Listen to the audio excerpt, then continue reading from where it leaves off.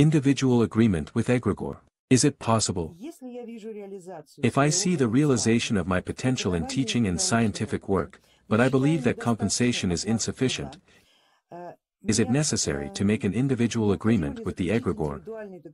As for wages, they don't have to be in the form of money. I agree to other benefits, such as connections, opportunities, and luck.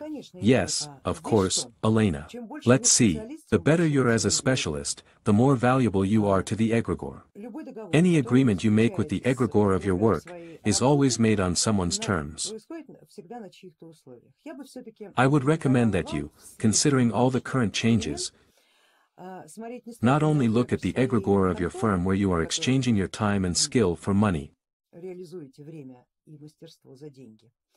but also look at the system of your professional egregore,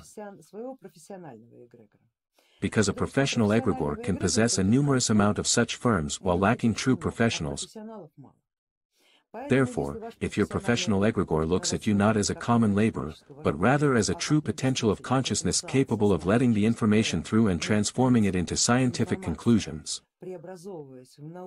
then your value to the system and to your professional egregore becomes much higher. And of course, this is different level of agreement regardless of the firm you are currently working at. Completely different. Because the firm serves a professional egregore. Therefore, I suggest you do it with your firm. If you make an agreement with your professional egregore, then you no longer need to make any agreements with your firm. You will be able to just give it an order and your firm will be obligated to obey. Now, when it comes to establishing a contact with an egregore, and the actual mechanism of the process. Here the agreement takes place in the form of dialogue, and you must understand that it isn't human, although you will have to decipher its messages through your own mind. In order to connect to the egregoral system, you will need to become included into it. The inclusion traditionally occurs through a symbol. Every profession, every enterprise, every major structure has a specific symbol.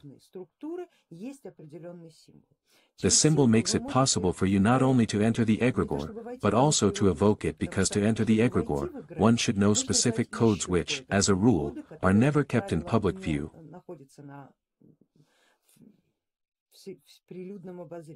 So call upon it through the symbol, that is, on your inner screen, in the area of the third eye, in the area of entry into the Buddhic body. You form this symbol vividly and imaginatively, and by establishing contact with it, you initiate a dialogue. You make your demands, it makes demands of its own. If we are talking about lower-order egregores, those at the level of elemental forces, at the level of kin and family, for instance, a family enterprise, their abilities are typically limited and they may not always be able to do what you need. That is, they will surely consume your time, and reimburse you according to the rules present at this level.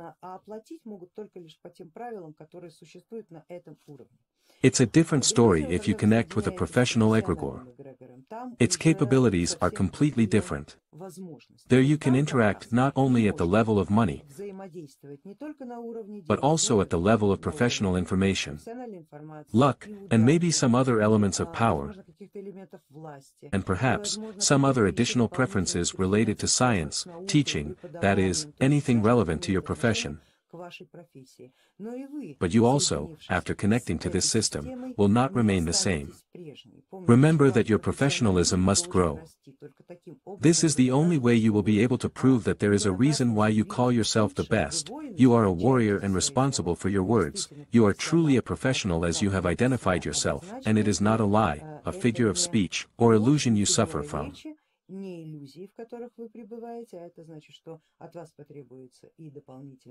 This means that you are required to possess additional skills, an additional level of professionalism, additional training in all those areas in which you claim to be entitled to receive from or give to.